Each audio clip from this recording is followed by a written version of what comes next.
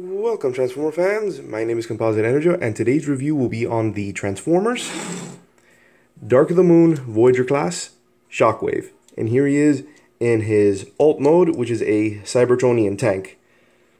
And here we can see lots of bits of detail, nice detailing. There you go.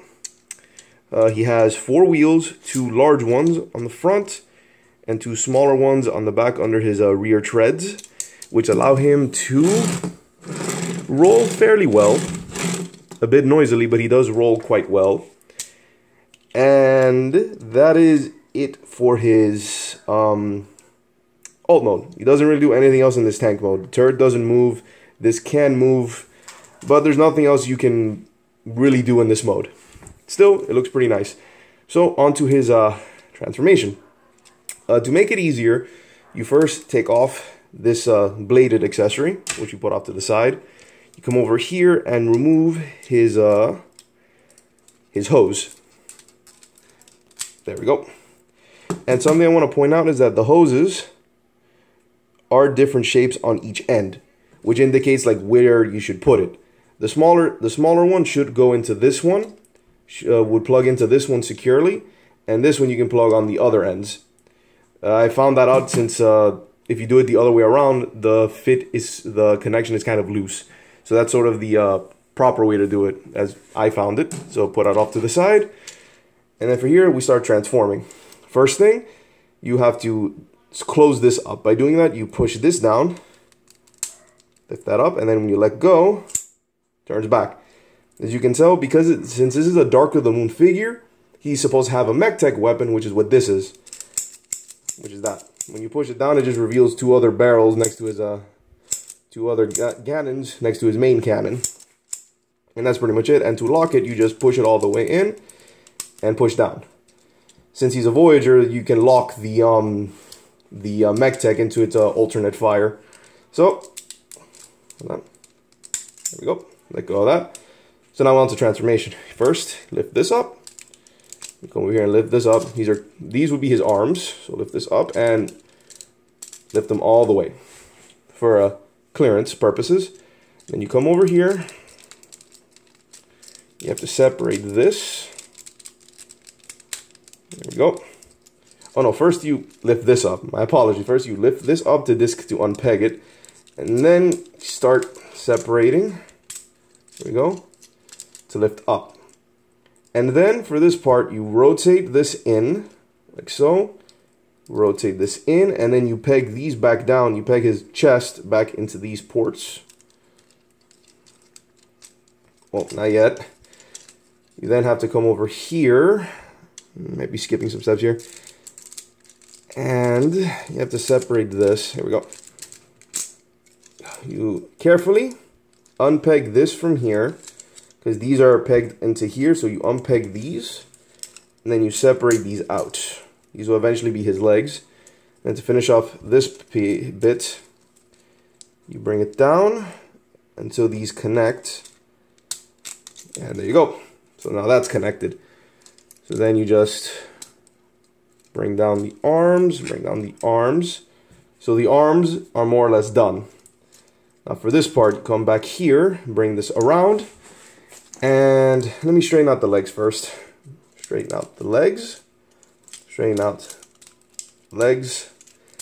And to bring out the feet, you then have to pull this down. Before that, come down here, bring out the heels. Then you come in here, bring this entire assembly down, and it'll peg into place and also reveal some extra spikes. Bring up the knee shield, or the knee armor. So there you go. And we almost have them. Next we go up to the head, which is a little bit finagly in my opinion. So you come in here, and then you, how was this? You rotate this out, and then you have to separate this. So to make it easy, you rotate, what was this?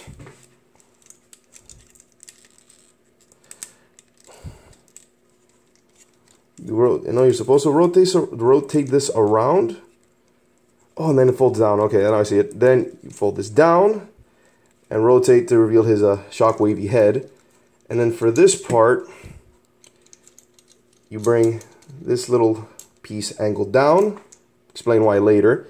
And then for this part, you have to bring it here. Then when you're rotating this in, you need to peg these into these little ports on the wheel right there.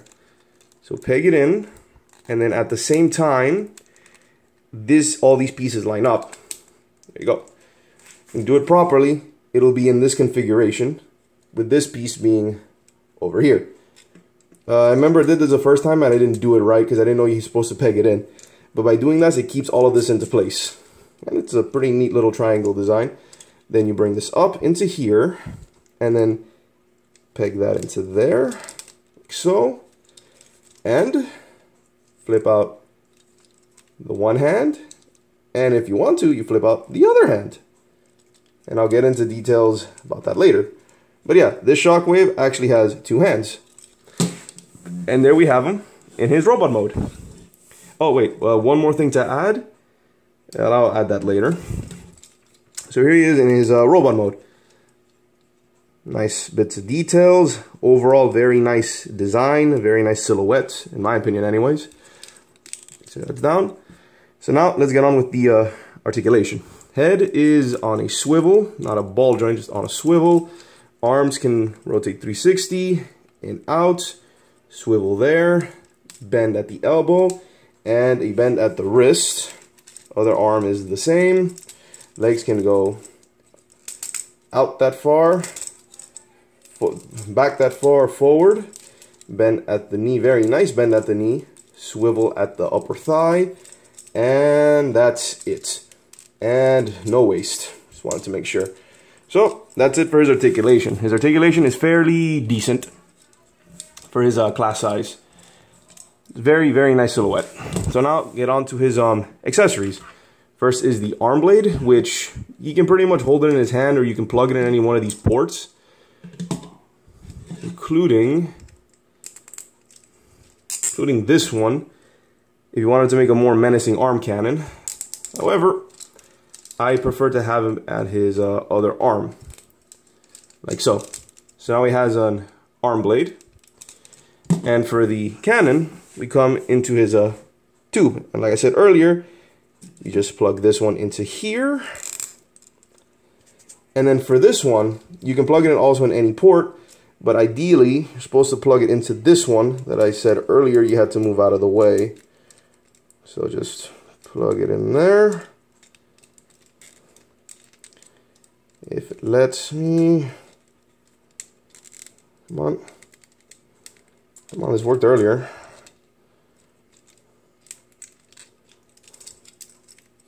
And there we go. It's not as secure as I'd like it to be. Hold on. There we go. That says, if it's too problematic, you just plug it into his shoulder. There we go. It's not supposed to be there, but for some reason it's not letting me plug it into here. Let me try one more time. Get it right and then I'll adjust it.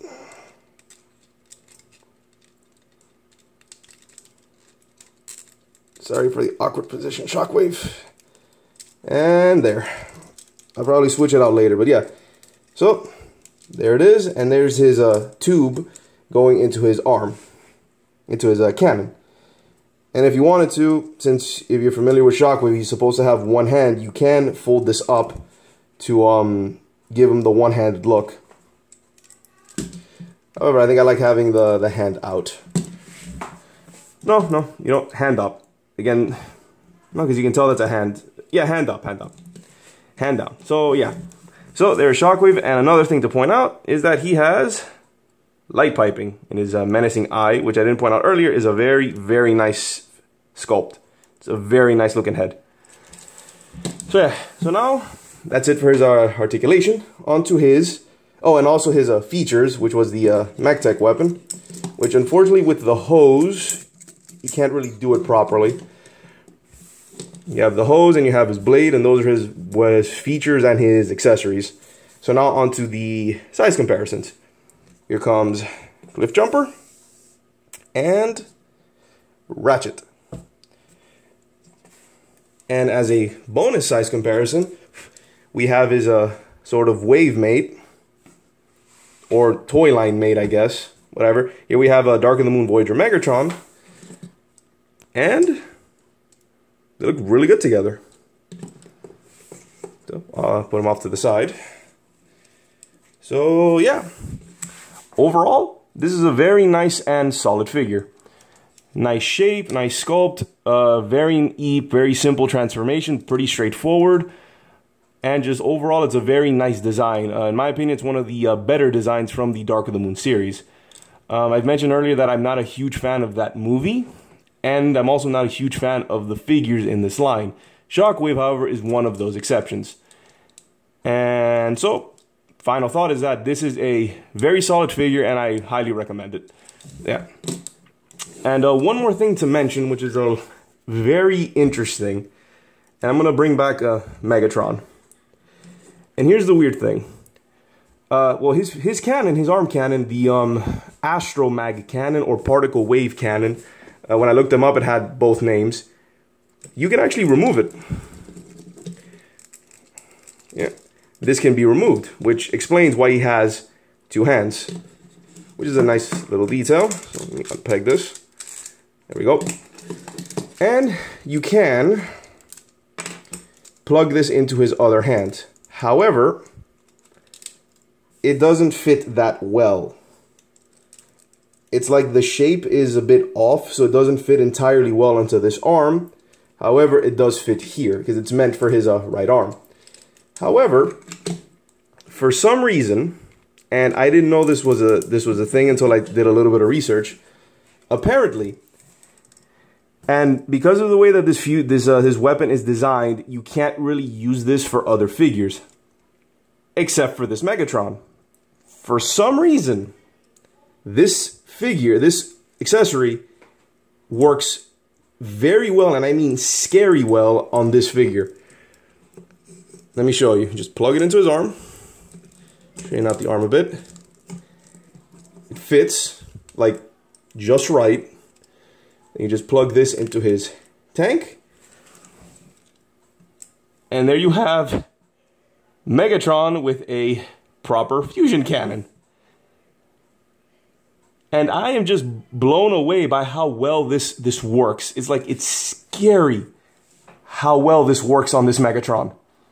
Which makes it the second accessory I've seen from another figure that works not only well with this figure, but it's almost as if it was designed for this figure. It is just, it scares me. With the first one being this gun. This gun was with the if I remember correctly, the Age of Extinction Voyager Evasion Mode Optimus. He came with this weapon that had little pegs in it that fit this figure's hand. And the overall design matched the shotgun that he used in Dark of the Moon, and not Optimus's weapon. So yeah, so these are two accessories from two separate figures that work with this figure, and in some ways it works as if it was designed for this figure. It is just mind-boggling how well that works. Like, I don't know. Hold on, you get unpegged. Wait a minute.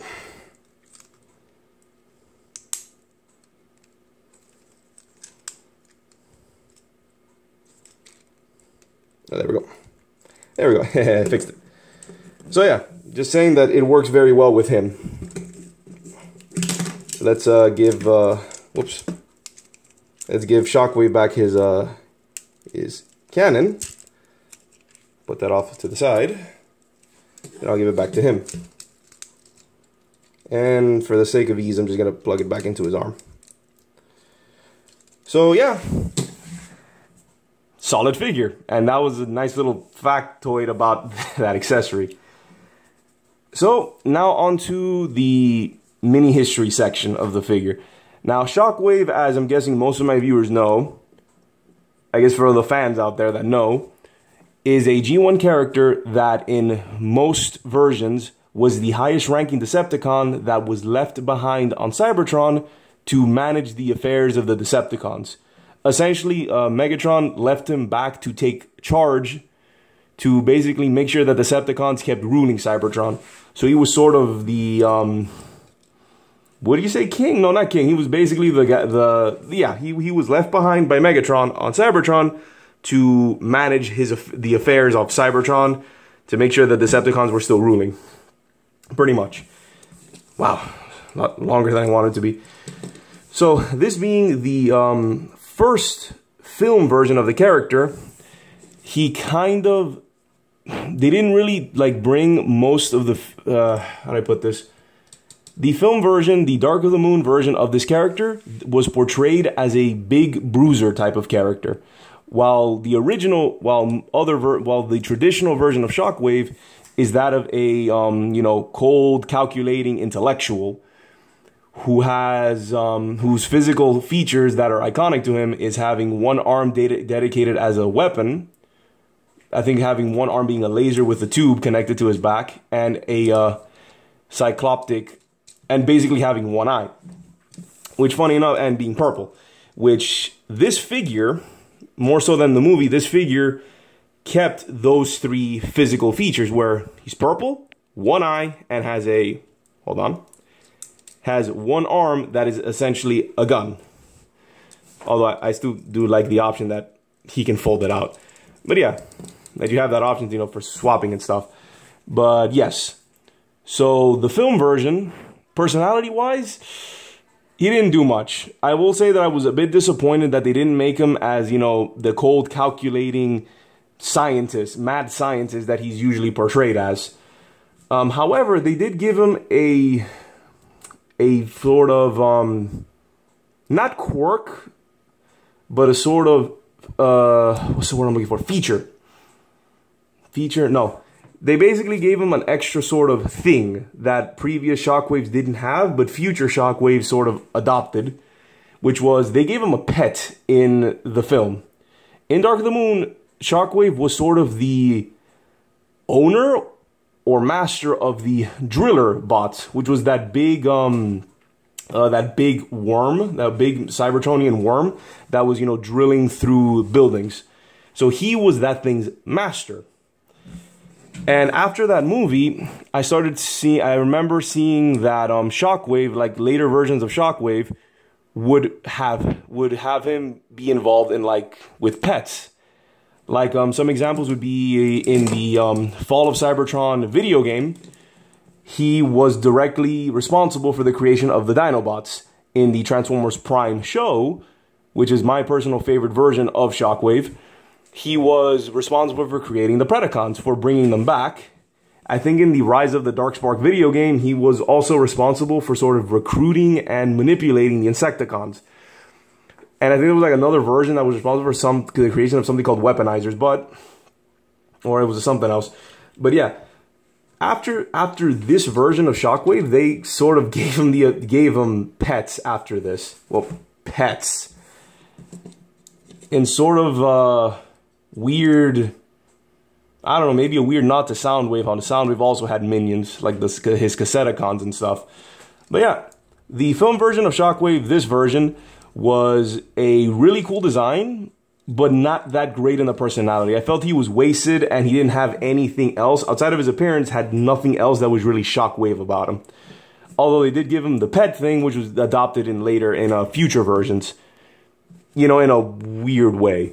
But yeah, but all that aside, overall, this Shockwave figure is a very solid figure. I considered one of the best figures in the Dark of the Moon line and worth hunting down. So yeah, so this has been my review of the Transformers Dark of the Moon Voyager class Shockwave. This is Composite Enerjoe signing off. Peace out.